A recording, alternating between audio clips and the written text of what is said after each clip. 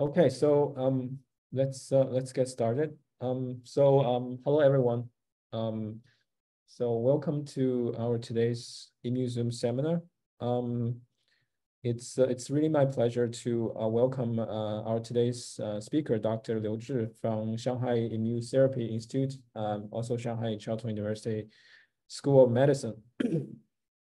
Liu Zhi actually is a relatively fresh PI.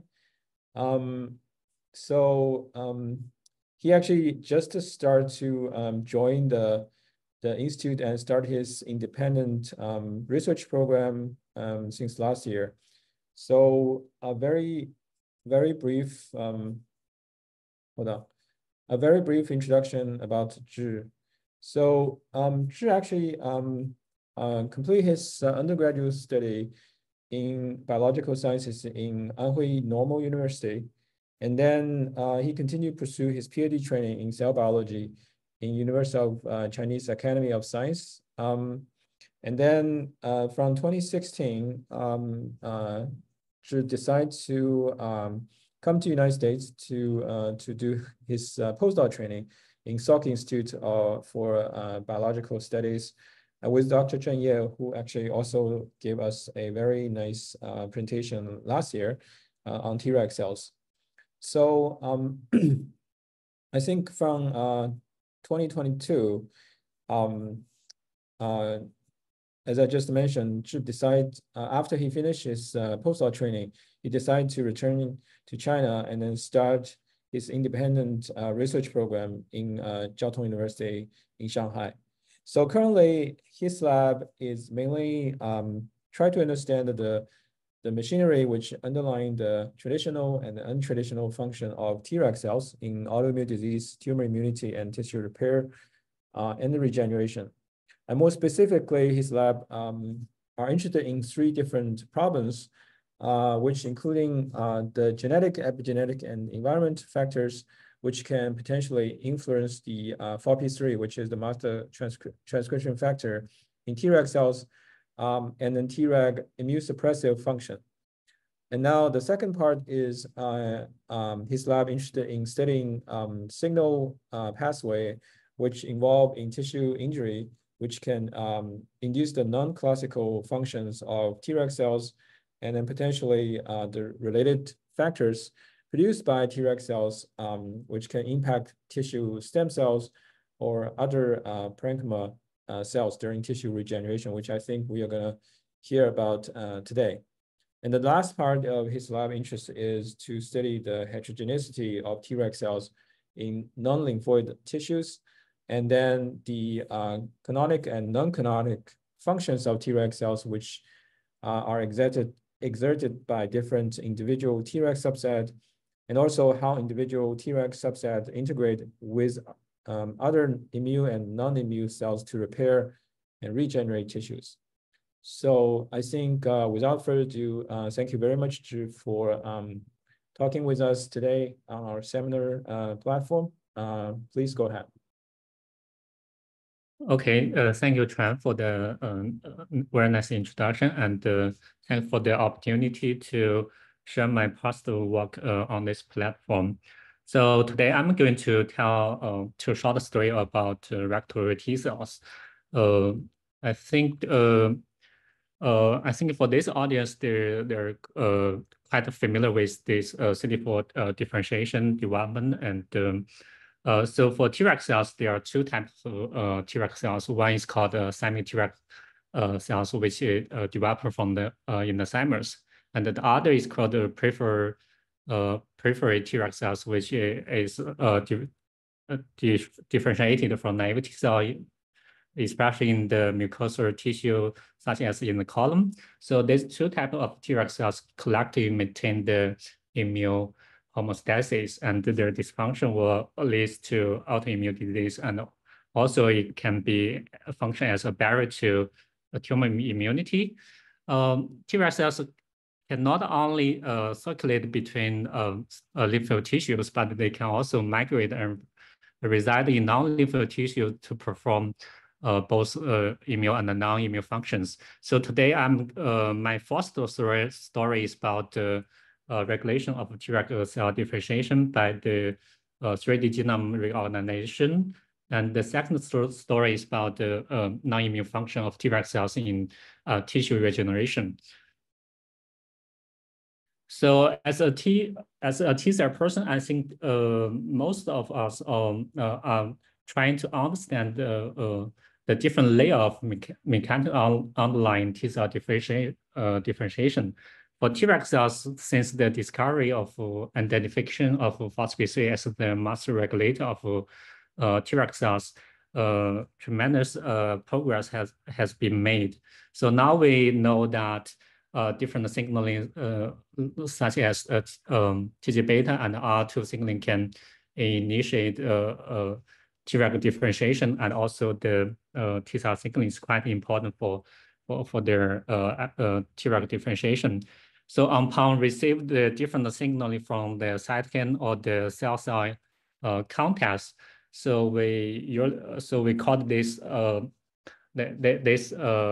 effectors like modifiers that can initiate the T cell differentiation.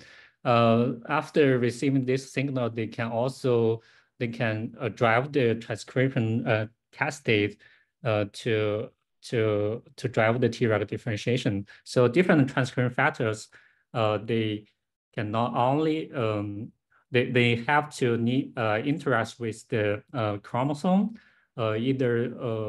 so then the epigenetic modification on the chromatin is quite important for the transcription factors to exert their functions. For Treg cells, we know that there are different like maybe 4 enhancers that in the phospho-3 locus is quite important for Treg phospho-3 expression. We call the sense 1, 2, 3. And 0, and the sense 1 to 3 was initially discovered by my postdoc mentor, Dr. Ye Zhen. And also there definitely have some Treg specific histone modifications. So this component, so this Treg transcription factor and the epsilon interaction will drive the cell type specific transcription for Treg cells. So, but the less is known about the 3D genome conformation role during the Treg cell differentiation. So particularly we are very interested in understanding the high order like 3-dimensional chromatin architecture during Treg differentiation. So just a brief introduction of the 3D chromatin architecture. As we all know that the linear DNA is about 2 meters, but the cell nucleus is only a few micrometers. So how this long DNA is wrapped and packed into this tiny nucleus is always a fascinating and a question. With the development of the chromatin conformation capture technology, we now tremendous progress has been made in the past maybe 10 years. So now we know that the chromatin architecture can be organized hierarchically into different scales. So the chromatin fibers can further fold into and form in this so-called chromatin loops through the cohesion and the CDCF mediated loop extrusion model. And beyond that, the chromatin loops can further form the TAD or the topological association domains. So the topological association domains, they can restrain the like the enhancer, the sex elements interaction with the genes in the same test, but not can cross regulate other genes in the neighboring tests. And the large beyond that, there are some like chromatin compartments. So there are mainly 2 types of chromatin compartments. One is called A and B compartment. The A compartment is basically active, and all the active genes are from this compartment A, and B is repressive. So and so this chromatin in the past 10 years, a lot of studies have shown that actually the 3D genome is not static. During development and the cell differentiation, this 3D genome undergoing reorganization between like the precursor cells and to the between the differentiated cells. So for T cells, especially for Treg cells, there very little study about the 3D genome during the Treg cell differentiation.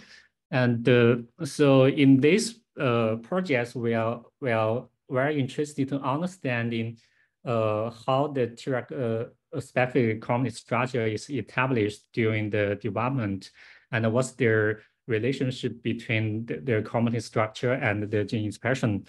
And then we are also very interested in the how the Treg specific chromatin structure is established. Especially, there's some literature report that phosphate3 can maybe function as loop anchors like the CTCF or cohesin. So with this this question in mind, we begin to mapping 3D chromatin structure in Treg cells by this HiC. I think there's this technique now is not I think it's very popular and maybe so brief introduction. So for HiC experiment, we first use the PFA to cross-link the DNA and the protein. So then in this case, the DNA in the proximity will be cross-linked, and then we cut with the registration enzyme, and then we can fill the ends with the biotin and then religate. So this the DNA that quite far away from each other in the linear chromatin, but they can be ligated together, and then we can sequencing and to show their interactions. So first we test we can do this experiment in our hand in collaboration with Jess Dixon and the lab who is a pioneer in the field.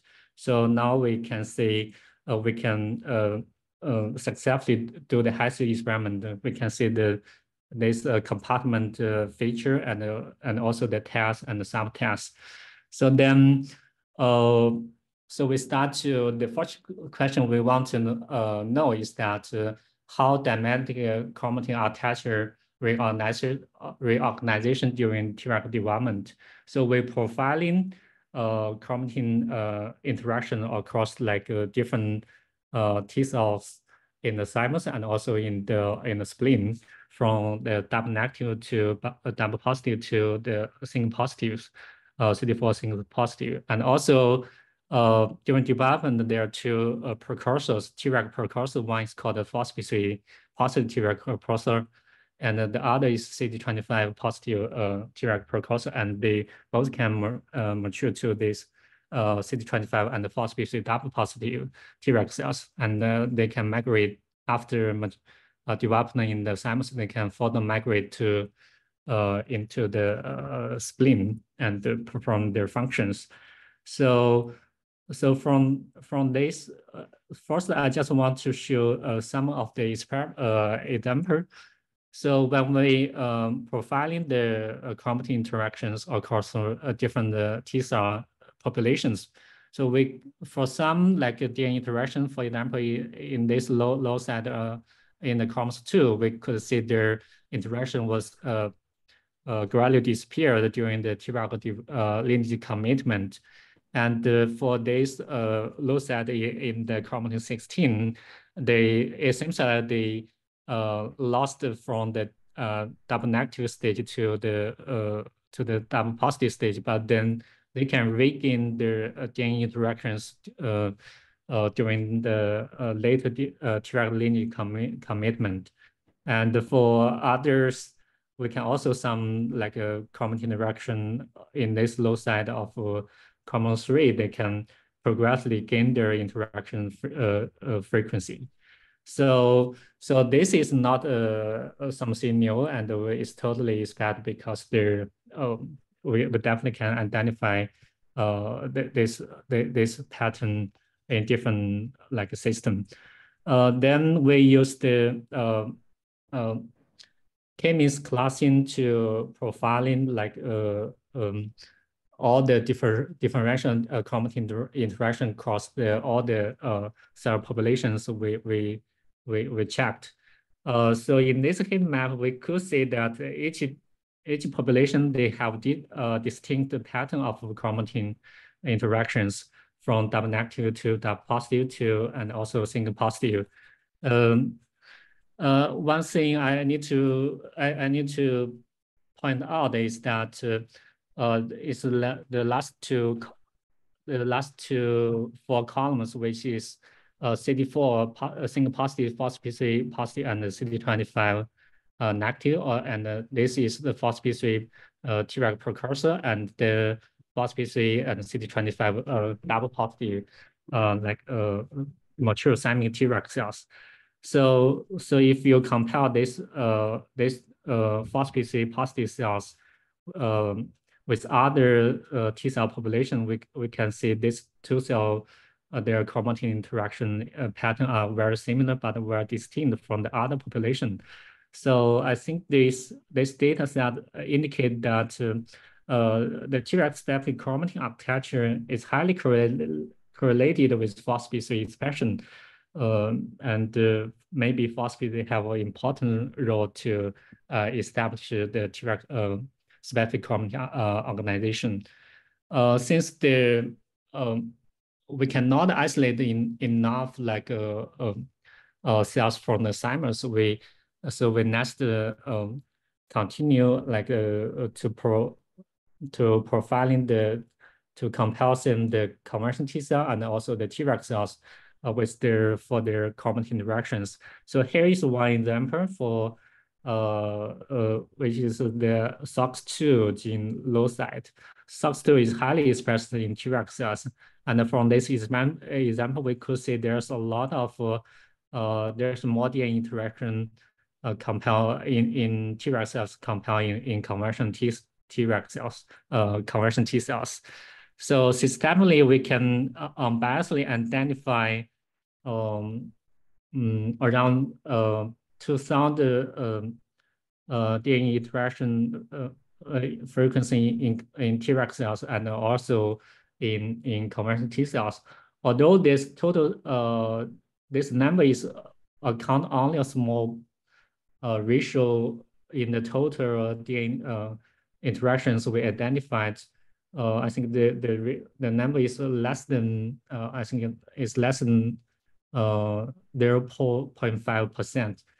So, so this may, although this seems this is not a big difference, but consider the differently expressed gene between conversion T cell and Treg cells is only 5%, and the DNA hypersensitivity side is also less than 1% differentially between Treg cells and the conversion T cells. So I think this small difference is consistent with the previous understanding between Treg cells and conversion T cells.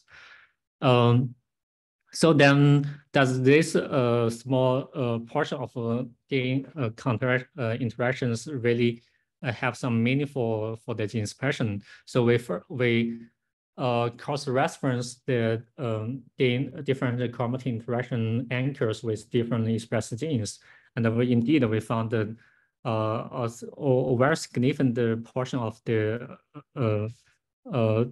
overlap between these two data sets. And not surprisingly, the Treg specific genes are highly enriched in the Treg specific chromatin interaction anchors, and also the T conversion specific genes are highly enriched in these T conversion specific chromatin interaction anchors. So then we further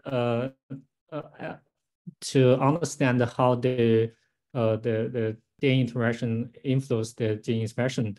As we all know that for the particular loop anchors, majority of them only have one anchor partner, and but some of them may also have multiple anchor partners. So in Treg cells, we could say there's the majority only have one, but there few of them have multiple anchor partners. When we profile check their expression, gene expression, we found that the genes with high multiple anchor partner are enriched highly. There are more portion of differently expressed genes. And here is one example. Here is this gene is called the PTGR-E4. So in conventional T cells, there's only one chromatin interaction anchors between for them, but in Treg cells we can identify multiple anchor partners, and totally we can say that the gene overlapping with highly interactional loci, which all of them have 4 different interaction anchors. From this list, we can see a lot of Treg signal genes like IKZF2, GARP, and SOX2, and also the PD3D in the conventional T cells. So the next question we want to address is how is Treg specific chromatin architecture established? As I mentioned earlier, that in this field, we know that the CTCF and the cohesion is quite important for the maybe for all the chromatin looping information. But for when we check the relative enrichment of CDF, CF, and the cohesion, and together with other transcription factors that was known for important for Treg differentiation, surprisingly, we didn't find that the CTCF and the cohesion is highly enriched in this Treg specific interaction anchors. But the FOXP3, the master regulator of Treg cells, is ranking the first. So next we want to see if does FOXP3 really play an important role in the looping information. So then we take advantage of the available mouse line. One is called FOXP3 GFP, which can use GFP to isolate Treg cells, and the other is called FOXP3 Kiko mass, which is the a 3-stop codon was inserted in after GFP and in the first exon. So we called this is this GFP Y-type GFP. We isolate the Y-type Treg cell from this Y-type GFP transgenic mice, and also we isolate the wannabe Treg cells, which actually without they don't have a function FOXP3 expression because they stop codon. So then we profile in their did the Hi-C experiment and the compare their interaction frequency. So here we could see there are 125 gene loci out of roughly 2,000 gene total loci DNA interactions are differently expressed. Although this is a small portion, but if we profiling the overall change of DNA interactions between Treg cells and the conventional T cells, so we could see there after FOXP3 knockout, the Treg specific chromatin interactions were lost, while the conventional specific chromatin interaction was increased. So here is one example, the IKZF2, which encode the helios with important gene for Treg function. We could see there much more DNA interaction like a TAT domain in the Treg cells, but not in conventional T cells. So after FOXP3 in the knockout, their interaction or TAT domain was largely disappeared. So then next we want to further understanding how FOXP3 influence their DNA interactions. We use another assay called the proximity ligation assistant ChIP-seq. It's PLAG-seq, which developed in BN's lab, it's a combination of high-seq and cheap-seq. So this assay can we did this phosphatase plex-seq, which enable us to get the high resolution of phosphatase binding loops. So here is the map of how the phosphatase plex-seq looks like. So, and we could see that we can detect a lot of this so-called focal loops between like phosphatase binding site. So totally we can identify around 2,000 anchors that overlap with the majority of them overlap with phosphate binding site. If we classify their this phosphate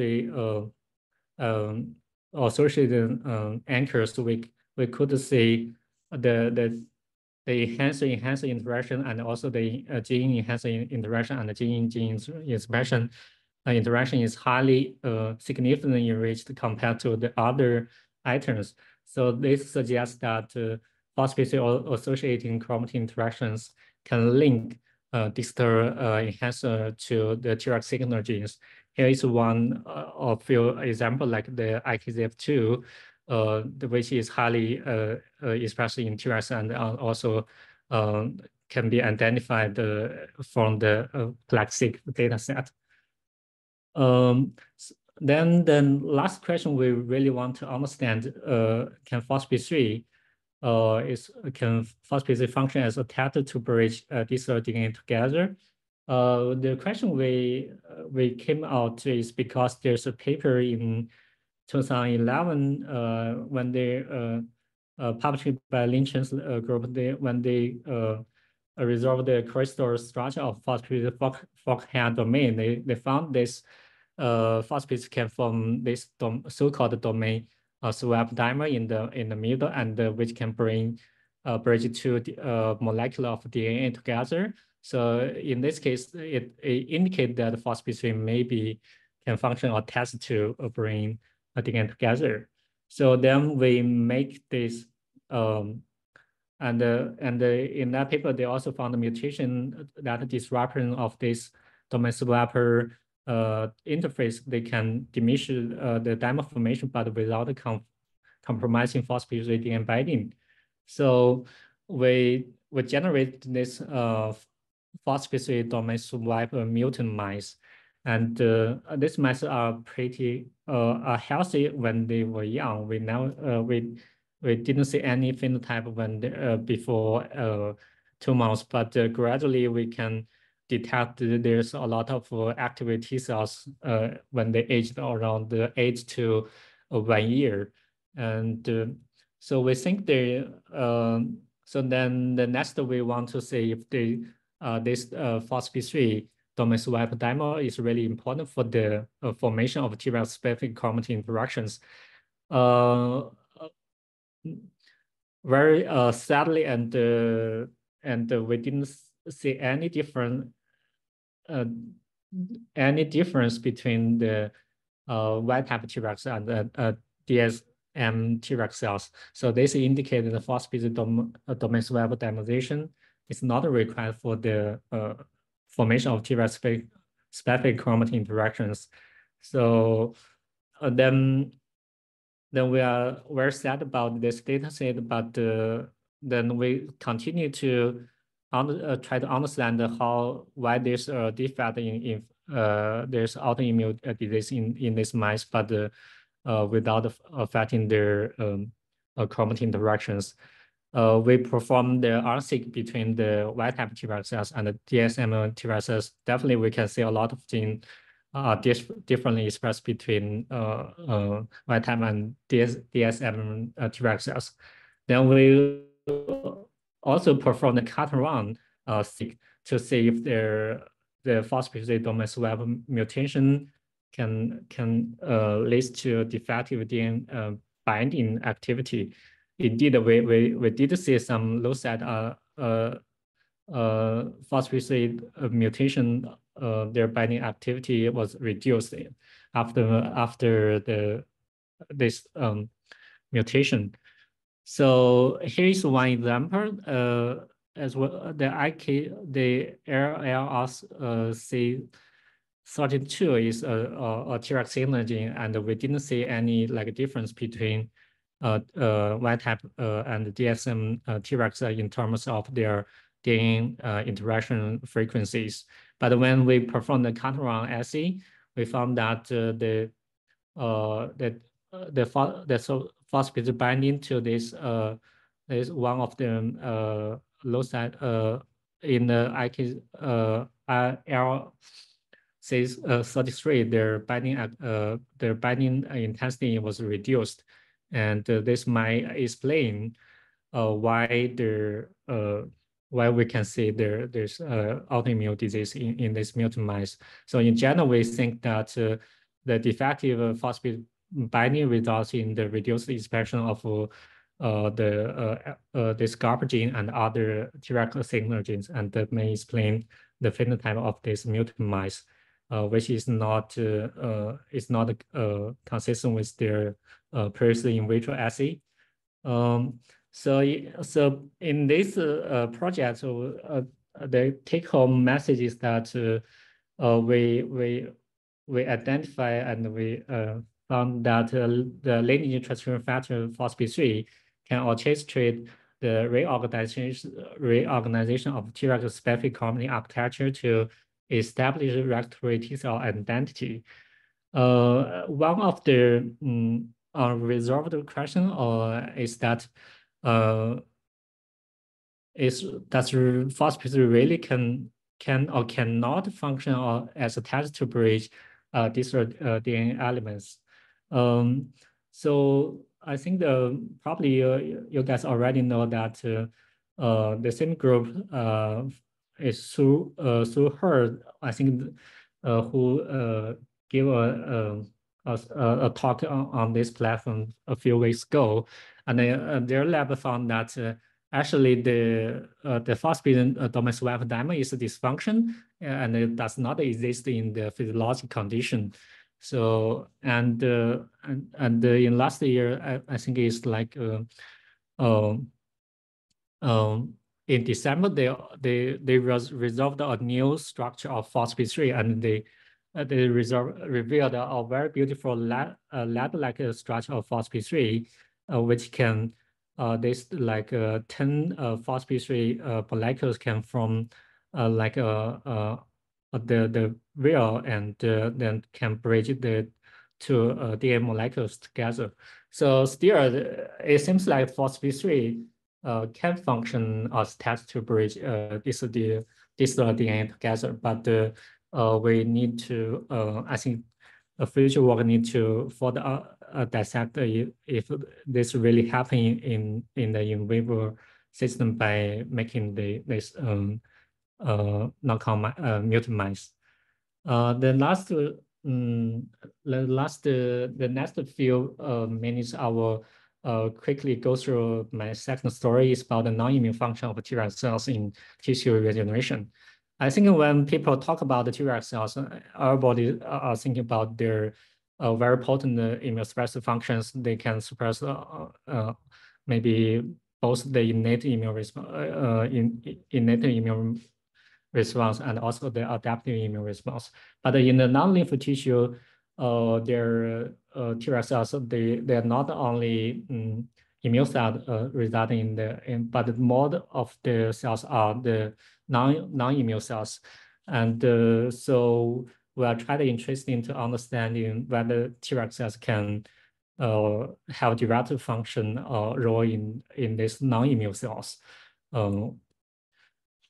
I think the tissue Tregs, this field was really, I think, their work was really pioneered by the group from Damascus, who first discovered that Tregs in the fat tissue can regulate glucose metabolism in the year 2009, and later a lot of study started to reveal that Treg cells in the skin, they can promote hair regeneration and also the wound healing. And in the brain, when the ischemia stroke happen, they can also promote neurological recovery. And in the muscle, they can also promote muscle regeneration after muscle injury.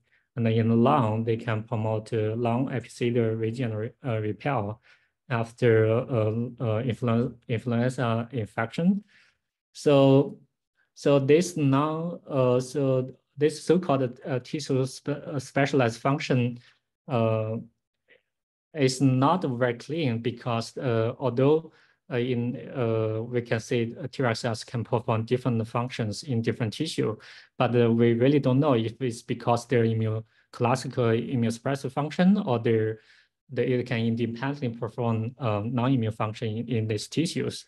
So I'm trying to interested in this the Treg and the tissue stem cell crosstalk, because there are a lot of study like in reveal that in the skin, in the muscle, both in the skeletal muscle and the heart muscle, and also in the bone marrow, they reveal that Treg cells to some extent they can regulate tissue stem cell activity. So we are trying to understand how the Treg cells can affect the tissue stem cell activity.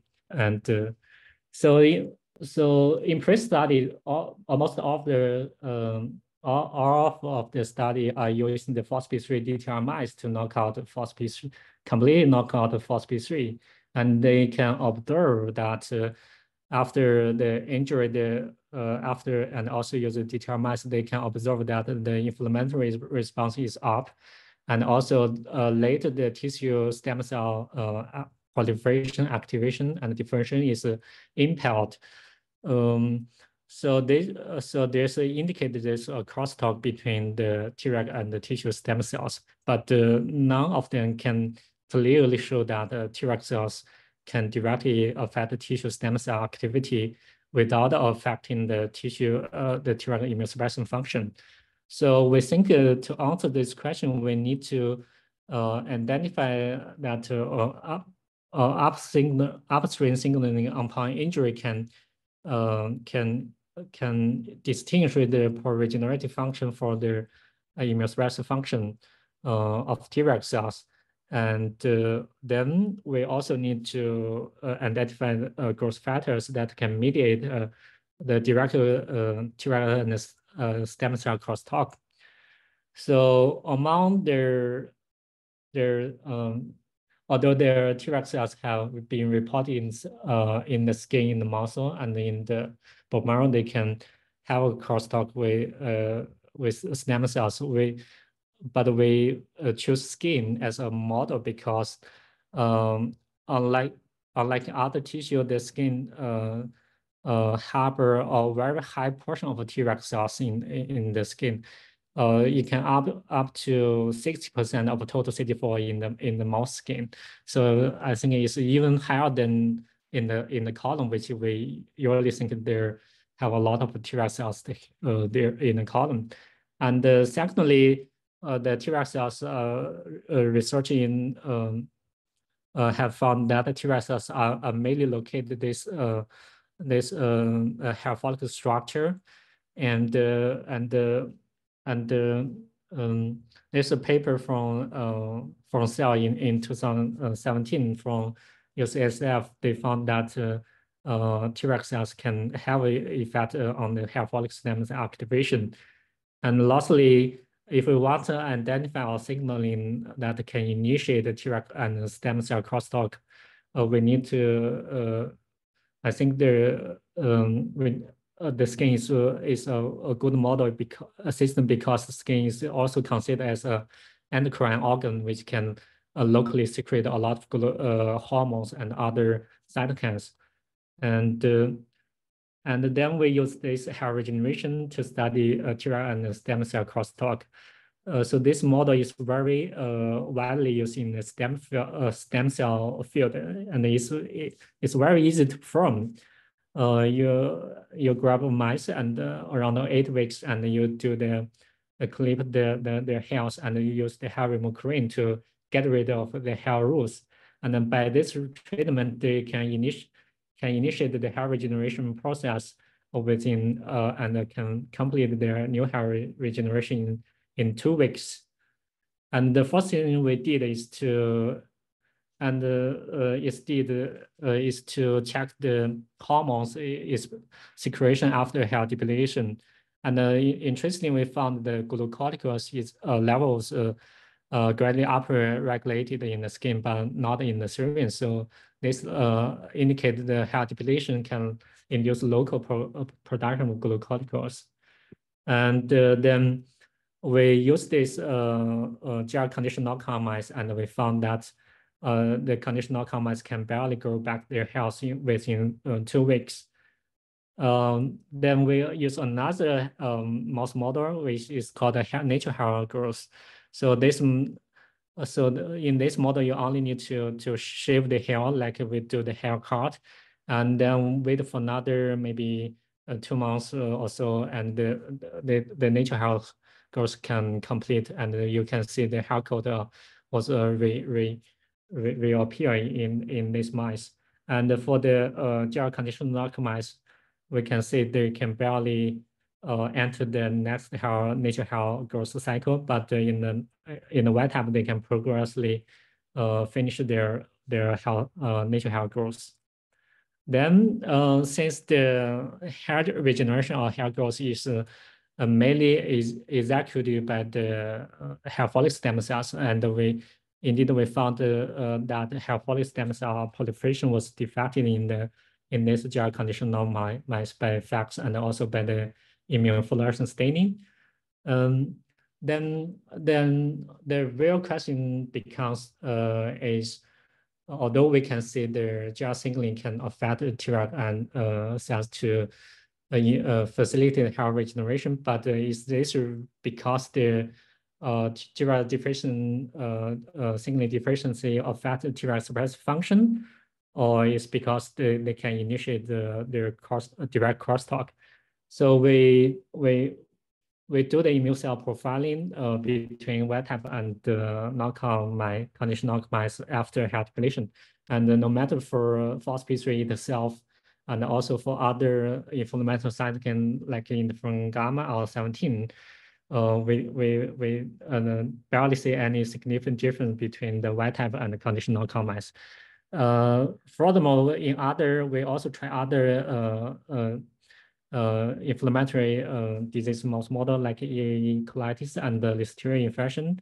So in all of the animal model we checked, we didn't see any significant difference between conditioned knockout mice and the wet type mice. So this really suggests that GR deficiency doesn't impair Treg suppressive function. Then the next question will become which growth factors can directly mediate the Treg and the stem cell crosstalk.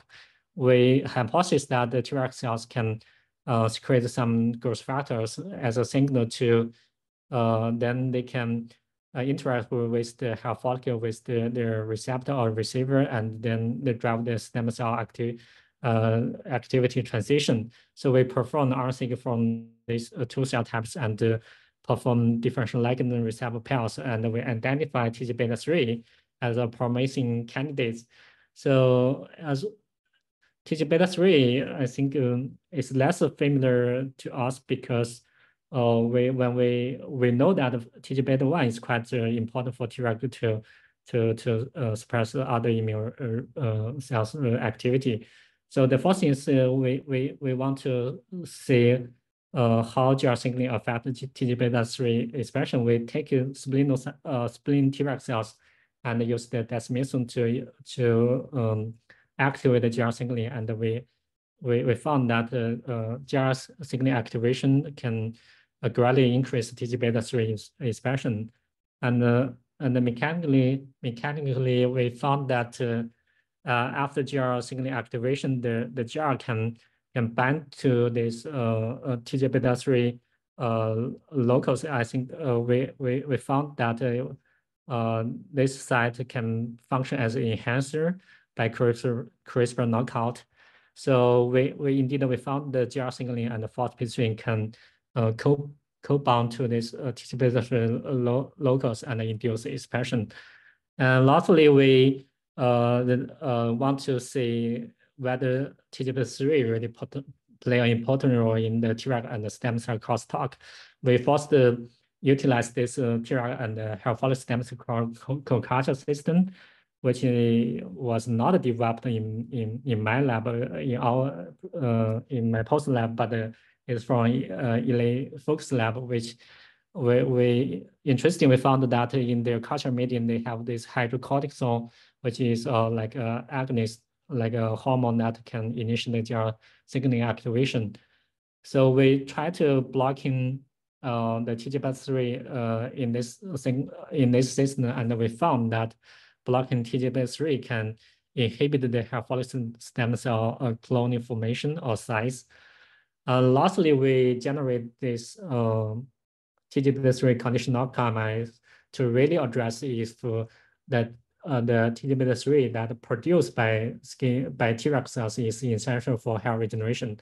Again, we use this depletion-induced hair regeneration mouse model. Although this is not as severe as the gel conditioner knockout mouse, but we can still see the hair regeneration is severely delayed in this TGF3 conditional knockout mice. And also for the nature hair growth, we can also see their nature hair growth is delayed. So lastly, we want to know, say if the TGF3 can restore the hair regeneration defect in the gel conditioner mice. We just injection the TGF3 intradermally into the skin, and we found that the TGF3 can rescue this defect to some extent. So in this study, we found that after skin injury, they can locally induce the production for glucocorticoid, and the glucocorticoid can initiate the Treg and tissue stem cell crosstalk through the TGF3 and finally to promote the tissue regeneration. And all this happened without affecting the Treg immunosuppressive functions. So in this case, we can see that we can clearly show that the Treg cells can perform their pro-regenerative function or non-immune function independently from their canonical immunosuppressive functions. And the last slide is about the technical message that for our study and also for other study, especially from the US group, microorganism group, we could say that for people who have some hair loss concern, if we really want to take care of our hair, so we probably need to take care of the skin Treg cells. And lastly, so I'd like to thank my postdoc mentor and my collaborator, especially Jess Dixon, who helped us a lot on the HES projects and other collaborators. And also after returning to Shanghai, we have a small group of people in our lab, only 5, and also there's some funding source after in last year, and also we are recruiting, and anyone interested in the tissue Treg cells can contact me. Thank you.